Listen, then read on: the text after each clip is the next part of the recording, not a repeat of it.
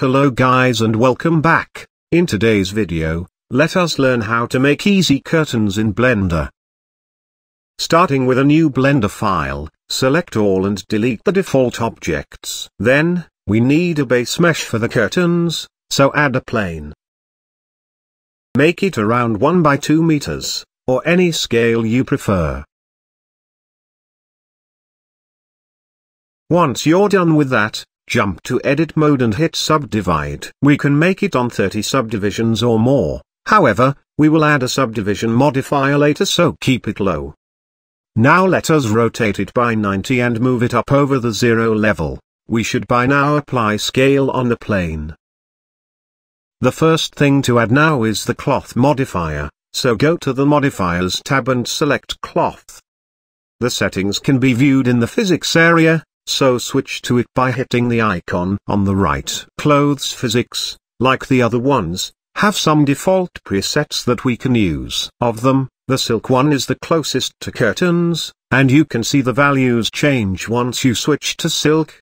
The next step is optional, but for me I like to add some wind near the cloth on the curtains, so let us add a wind force field, and direct it behind this plane.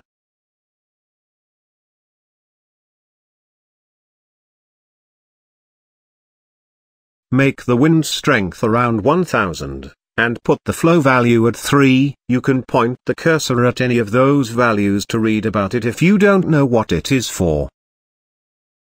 Now if we play the simulation, the plane will fall down, since we don't have a pinpoint. To add one, you can select any part of the plane, and since we have a curtain, it will be the top vertices line, and assign it as a vertex group.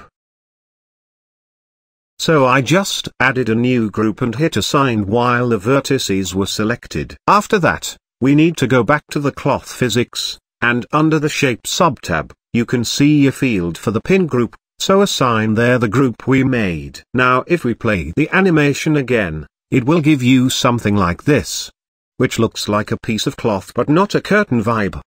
To fix that, let us go back to the first frame to reset the simulation.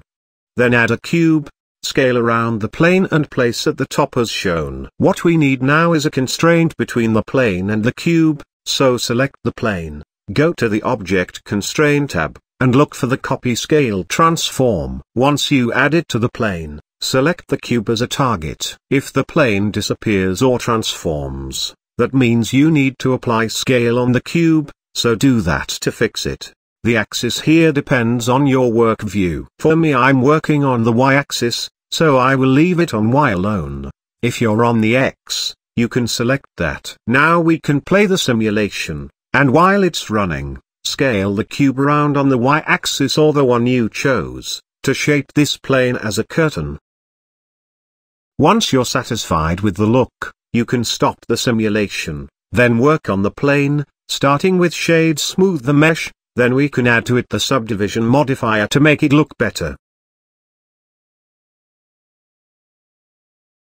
You can add a bit of thickness to it with the Solidify modifier, that will help you later once you add a translucent material on it. And try to keep the thickness on a small value. You can now make your own curtains and even do animation with them in a couple of minutes. And that's it. Like the video if you're still here, and give me any suggestions for future videos. See you guys next time, stay sharp, goodbye.